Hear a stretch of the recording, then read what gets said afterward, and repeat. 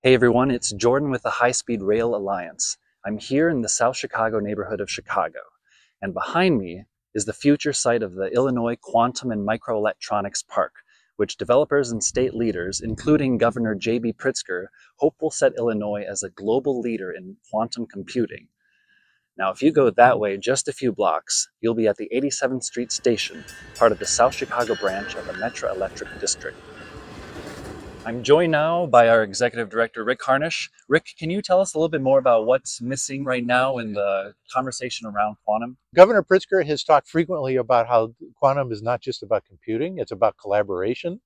Collaboration with the University of Illinois in Champaign, University of Wisconsin in Madison, multiple universities around the region. And that means it needs to be easy to travel, and trains are the answer to making that happen. And can you tell us a little bit more about what makes this particular Metro line that goes through the area so unique? So this is a Metra South Chicago branch, which stops within walking distance of the Quantum campus. It's unique because it was built as an electrified transit line in the 20s through a very dense neighborhood, very much like the Brown line. It's got level boarding, so it's easy to get on and off, and it's right in the middle of the neighborhood. The challenge is that the train only runs once an hour. It should run once every 10 minutes. And the Brown line is every 10 minutes, and you need to be able to easily transfer between a bus and the train, which is not possible yet, but should be. And it needs to be just a smidge faster on the section south of Hyde Park, but it's very fast north of Hyde Park to downtown. So it's a great link between this neighborhood and the rest of the city.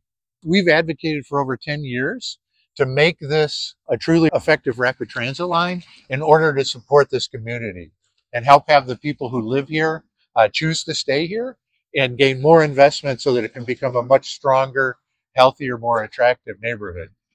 Thank you, Rick. Is there anything else you'd like to tell everyone?